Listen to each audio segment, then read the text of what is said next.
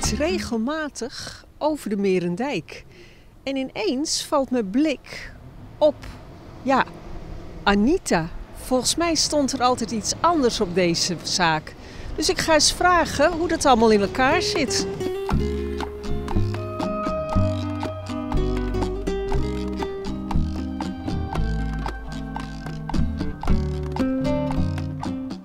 Ik fietste hier net langs en ik zag een andere naam op de gevel. Hoe zit dat? Dat klopt. Sinds 1 januari 2019 heb ik de winkel helemaal van mijn broer overgenomen. We waren al 20 jaar samen eigenaar. Maar hij heeft een nieuwe winkel in Leidse Rijn Centrum. En het bedrijf IJscan, waar hij meer aandacht aan wil besteden. Dus vandaar dat ik dit nu alleen doe. Dus we mogen jou feliciteren met een, eigenlijk eigen winkel. Eigenlijk wel.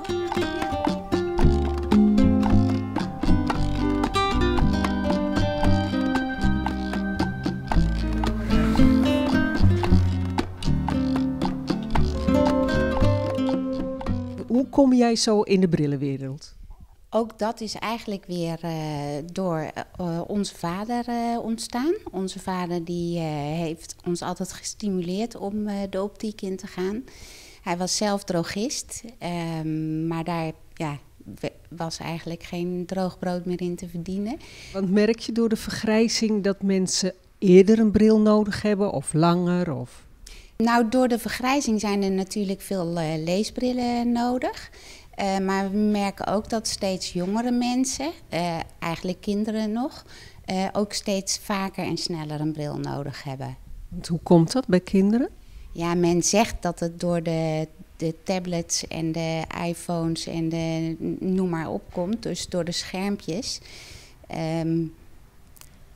Ik ben daar nog niet helemaal uit of dat werkelijk de reden is of dat er meer onderliggende redenen zijn.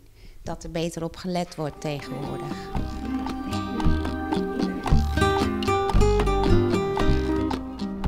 Kan je iets vertellen over dat optometrist? Zeg ik het goed? Optometrist is oogmeetkundige. Dus is een hele die ook uitgebreide oogonderzoeken kan doen. Die dus kan constateren of er iets met de gezondheid van het oog niet in orde is.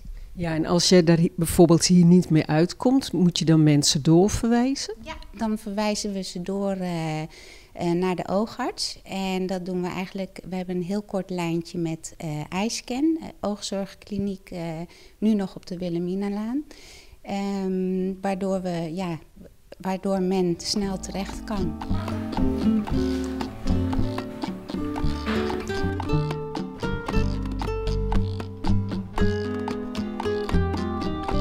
Maar waar sta je, denk je, over 5 of 10 jaar?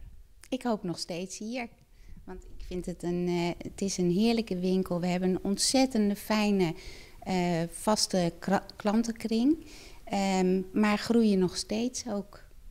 Ja, dat is wel mooi, want er is hier wel veel veranderd op de Merendijk. Er staat ineens een heel groot gebouw naast je.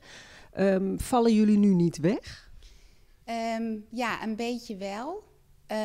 Maar ik ben blij dat er wat staat.